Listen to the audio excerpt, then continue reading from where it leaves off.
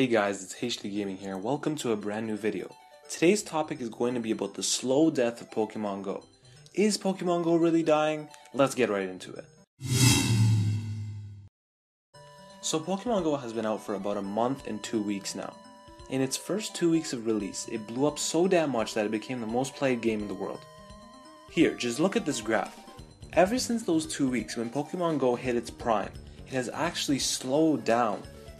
And now the number of users are actually rapidly declining over the weeks. This can be of many reasons.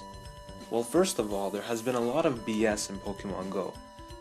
After 2 weeks of release, which is about the time when the nearby section of the app went a little crazy and the 3-step glitch was found, the glitch literally made the game unplayable as the Pokemon on the nearby section weren't even in relevant order to show how close they are from you. This angered the users as the game isn't quite fun without the guidance. This is one big reason as to why there have been a decrease in users. So when the 3-step glitch didn't work, there needed to be a fix. Well, there was, but from some third-party people. Third-party developers created a website called pokevision, which completely blew up and guided everyone to their desired Pokemon. I have a full video on pokevision if you want to go check that out. The link will be in the description.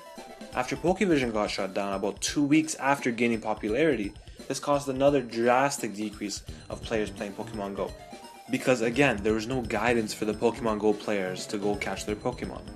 Another important factor is really Niantic themselves removing bot accounts or accounts that have hacks or spoof the GPS. I've reported in another video that Niantic's first wave of bans was last week. If you want to go check that out, the link will be in the description down below. Maybe the last most significant problem that is causing users to abandon Pokemon Go is just the limitations they have in the area that they live. Most people that live in rural areas will not ever see any gyms or Pokestops or new Pokemon. And even if they see Pokemon in general, it's only going to be a Pidgey or Rattata or Weedle. And that's one of the biggest problems with Pokemon Go users. And judging by the fact that Niantic relies on some type of map software, maybe it's Google Maps for example, it will put Pokemon in places that are quite popular, but will abandon places that don't have many roads for example, which are in rural areas. Therefore, by using a map software like that, I honestly don't think that Niantic are changing their way of putting Pokemon in some places anytime soon. But in general, once all the bandwagon players stop playing this game and the cheaters get banned, the vast majority of the Pokemon Go users will continue playing as it is their passion of theirs since they were kids. I for one am part of that group, but there is one problem of course for even those type of people.